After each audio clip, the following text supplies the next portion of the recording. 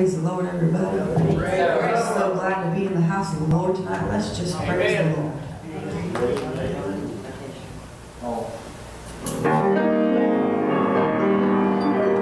I'm on the battlefield for my Lord. I'm on the battlefield for my Lord. Oh, I promised him that. Oh, I'm serving till I die. And I'm on the battlefield for my Lord. I'm on the battlefield.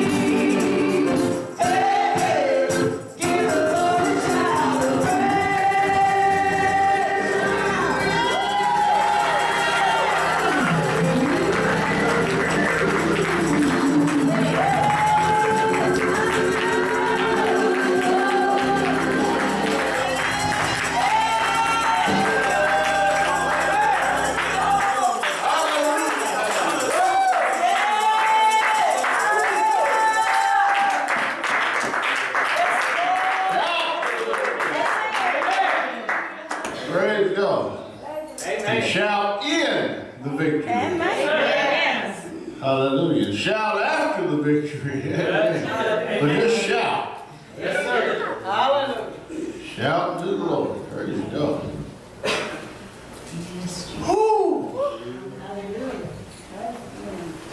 Sister Doris, you feel good tonight? Amen. Testify. Amen to Jesus. Amen. Amen. Who I'm just so happy for the Lord. Lord, I just thank the Lord how He saved me or how He saved me and everything. Oh, you know, I just give God all the love and praise.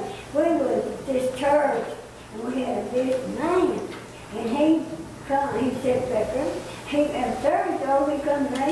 He said, I want to know something. I said, what? He said, how in the world can you use your hand? He said, I want you to go with me and be a missionary. He said, I ain't never seen nobody use your hand like you did. He said, you know what? He said, that's praise the good old Lord. Praise the Lord. And I do it. And I said, yeah, he raised up his hand. He said, I can't do that. He said, my hands ain't little. Oh, thank you, Lord. Thank you, Lord.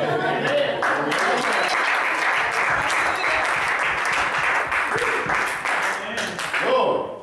Amen. Praise God. Anybody else got testimony? Well, I ain't got no testimony, but I just want to thank the Lord. Amen. I love Him tonight. And Amen. I do want to say, this church, everybody needs to know this church is blessed. Amen. With a capital B. Amen. Everything around us is trying to fall apart. Right. We're the glue. Amen. We have been put here for that reason. Let's raise the walls. Amen. Amen.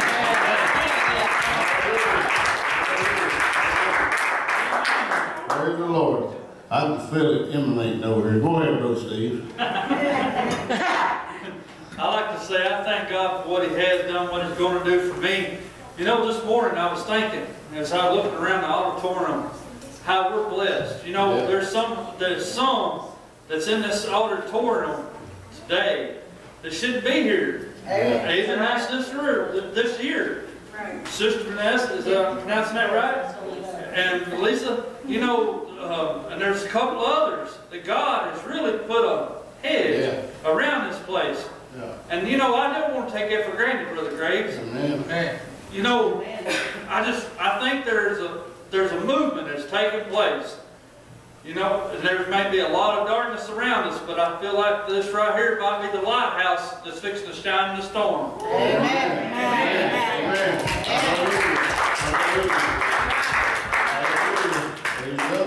I just need to add to that. We already are. That's it. Amen. Amen. That's it. When they start talking like that, it always reminds me back. My brother, I don't quote him a whole lot, but my brother, Joe Reveley, told me back several years ago that Iron Hill was like the menorah. That, you know, in the menorah, if you fill one candlestick, the oil flows to the other. Yeah. Amen. And he said, Iron Hill is like that. He said, the other churches, the other places, the other people will be filled from what goes on in here, what the filling is here. Yeah. I said, praise the Lord. I'll accept that. Amen. Amen. It doesn't matter to me. It's not about getting praise. That's it's right. not about getting glory. Amen. It's about being used by God in the way that He wants us to be. Hallelujah. Being a light to someone else. Amen. That's what we want to be. That's exactly right. And we just keep striving for that. Praise God. Yes. Sister Tish, how you feeling now? Better. Feel better? Amen. Praise the Lord. Amen. That's good. I'm doing a lot better. I feel a lot better emotionally. Amen. That's good. Amen. You know, if you get your head right, it gets your heart right. Yeah. And then a lot of pain starts going away, or you just get numbed out because you're not worried about it anymore. Praise God. Praise God. Sister Ginger, I know you want to testify. I do. Come ahead. Tuesday, I I want to praise the Lord for keeping his hand on my daughter. She had took off for work and to get some tires on her car, because me and Johnny had got on to her Saturday about it. And we told her, you know, with carrying that baby around, she didn't need bad tires. Yeah. Well, she got up Sunday morning and her tire was flat. Oh my. So I said, that's another sign. The Lord's telling you, you don't need to be on the road. Well, she had called Monday and got her an appointment in Camden. Well, she had went to get her some breakfast and she pulled out of McDonald's and a guy sideswiped her. Oh my. And just thank the good Lord, the baby was not with her because all the damage was done on his side of the vehicle. It messed up her axle on her car, and like I said, all the damage was done on her side. She was not hurt. The guy was not hurt that hit her. He's from Parsons too. He was headed to Paris, and he did not see her when he pulled out. But I want to give all the praise to God for taking care of her. And letting that baby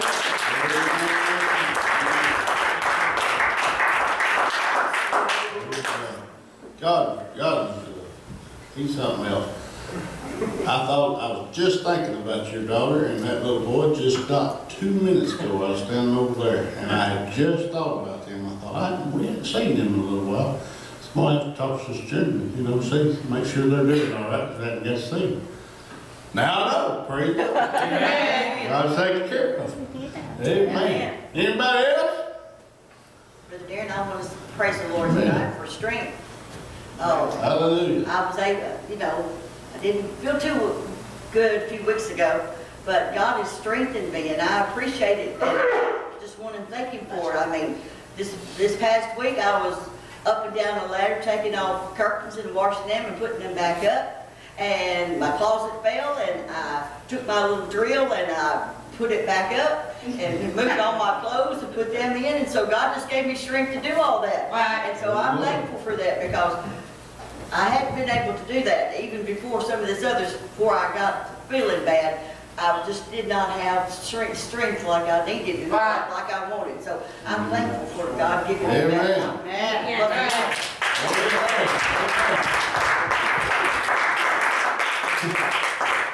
Sister Gwen pulled that one on me at lunch. She said, my closet fell. I said, your closet fell? What in the world are you talking about?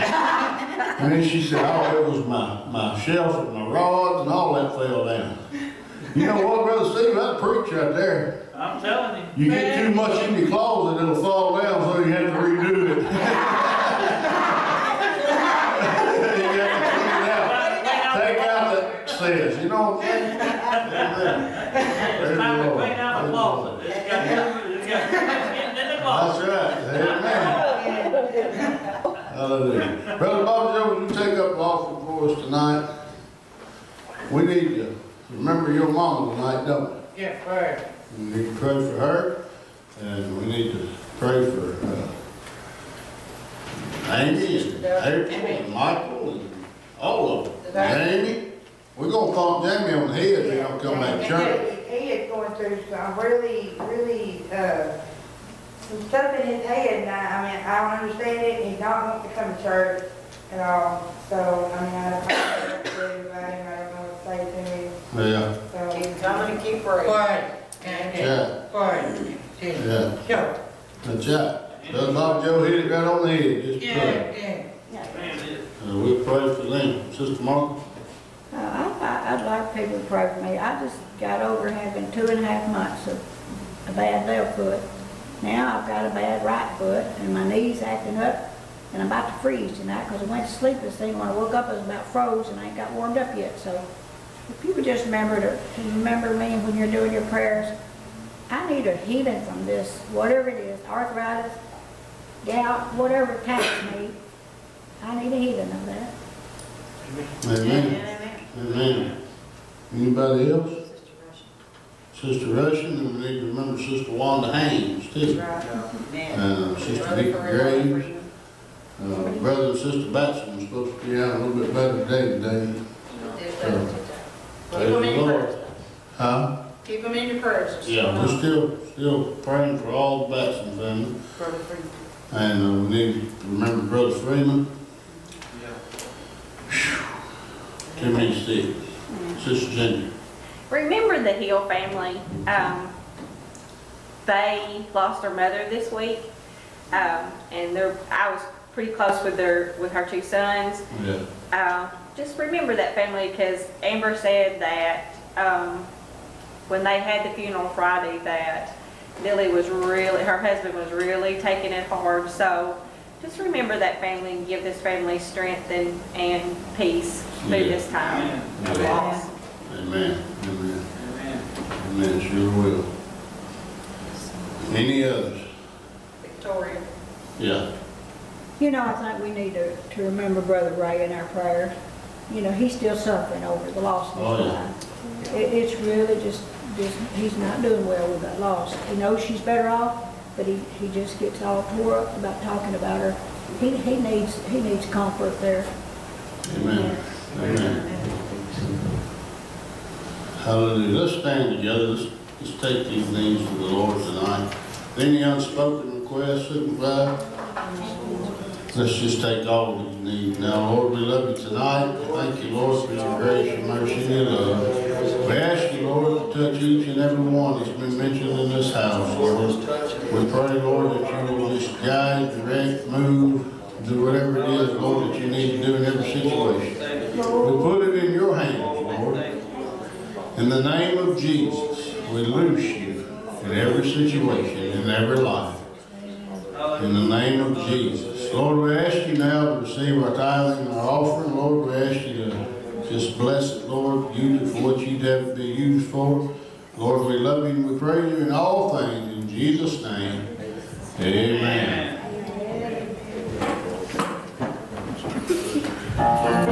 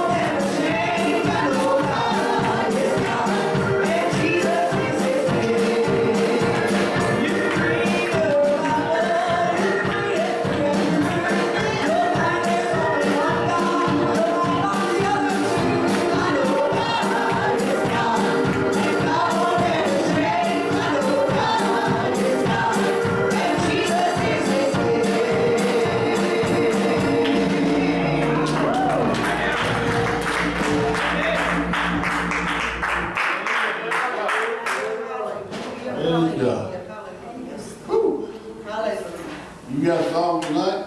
I don't, but I can find Why one. don't you find one while Sister Sherry sings one? God bless you. Let's worship with Sister Sherry. Bless your Lord. Hallelujah. I love the Lord, and I love this song here. I was kind of playing it earlier this morning. Hallelujah.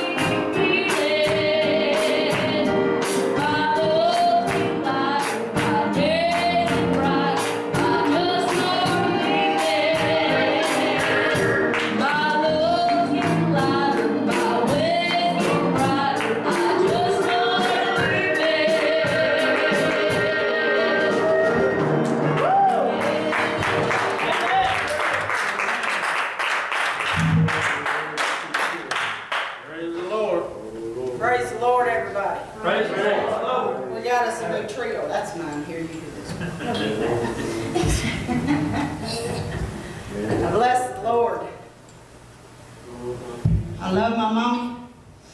I love my baby. And above all things, I am so thankful that my family is saved.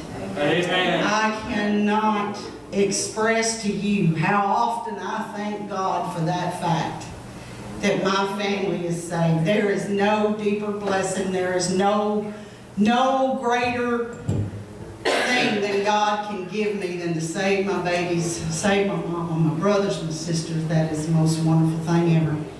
But I want us to remember and focus on the fact that Jesus is coming soon. That's right. We don't have much longer in this earth, and we may not have much longer in this earth, in this country, to have freedom to gather together and praise the Lord. That's right. Because Jesus is coming back soon. And the more you see the church persecuted, look up, because He's coming. And it's coming closer, so keep your eye on that prize. I have no idea. Jesus is coming soon. I don't know what.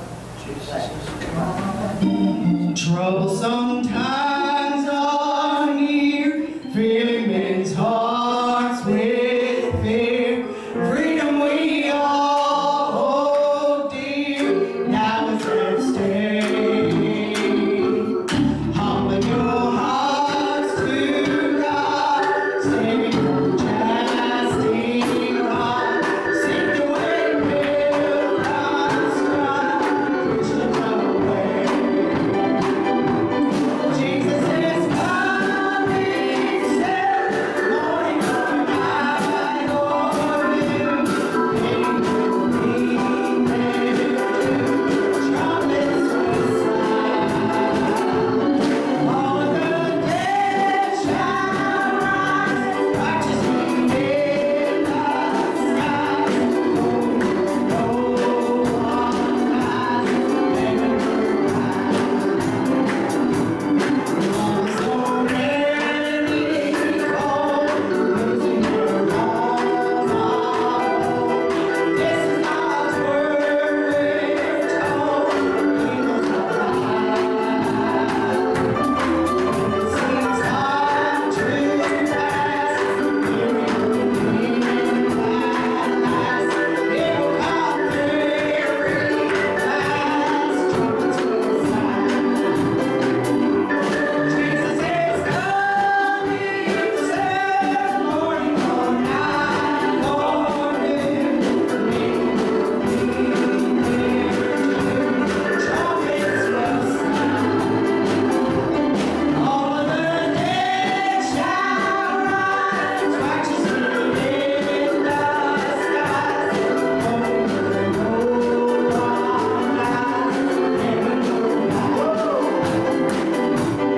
Troubles will soon be o'er, happy forevermore. When we meet on that shore,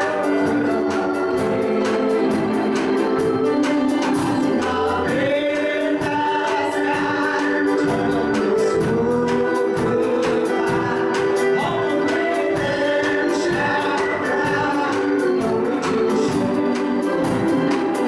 Oh, Jesus is coming soon, morning or night or noon. He will be there, trumpets will sound. All of the dead shall rise, righteousness in the skies. Oh, no long nights, oh, Jesus is coming soon, morning or night or noon. He will be there, righteousness. All of the dead shall rise, righteousness in the skies. Oh, no one dies ever. Going where no one dies ever.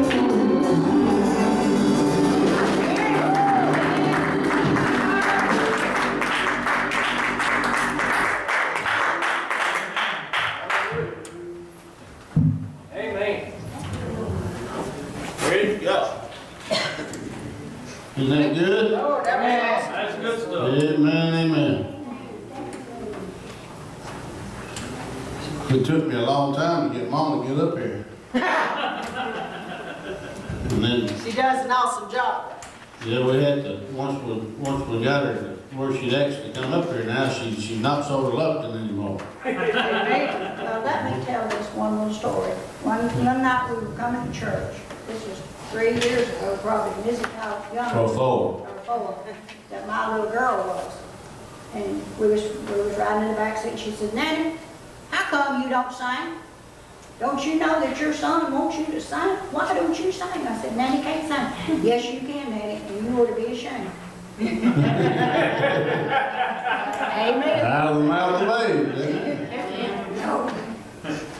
Yeah, if my son was ashamed because I wouldn't sing to my son. Amen, amen. God bless you. I thank y'all for playing and singing tonight.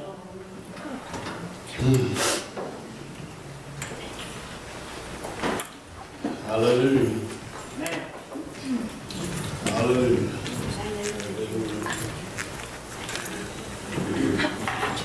I wanted to let everybody kind of know that we've made a little bit of a change on the way that we're doing the online programs. Me and Sister Lisa has talked about it because we were having a problem with some people when they were trying to load up the YouTube videos. They were sitting there and just running.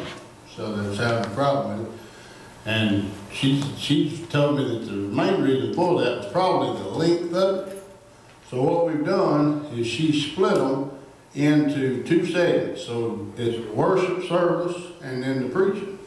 Right. So that kind of cuts it in half, you know. Yeah. And so that should make it to where it's easier to load and easier to be able to view without it just sitting there continually trying to load and working itself to death trying to get it. And most of that is the person's internet connection. There's nothing we can do to fix that. Yeah. But making the file smaller gives everybody a better chance of being, Yeah. even if they're just watching it on their phone. Right. Yeah, it's a lot easier that way a lot of the time. Yeah. Used to, when you would watch an hour-long program, like, you know, if I'd be watching, say, Brother Jeff Arnold preaching for an hour, back years ago, they'd have to bust that into like 4 or 5 segments in that 1 hour. So they'd have 10 or 15, 20 minutes from one, and part 2, and part 3, and part 4. Yeah. But they did that so that the slower internet connections could do it. So, but that's what we've done. So don't think that we've lost our mind and we've lost, you know, split it up. But we done that on purpose. Yeah. So, and hoping that maybe it would make it easier for people to view. And to be really honest, some people won't watch the singing, but they'll come in and watch the preaching. Right. And if they have to work for 30 minutes to try to get to the preaching before they ever watch it, they may decide not, it ain't worth it, you know. So Right. we want them to be able to do whatever they need to do.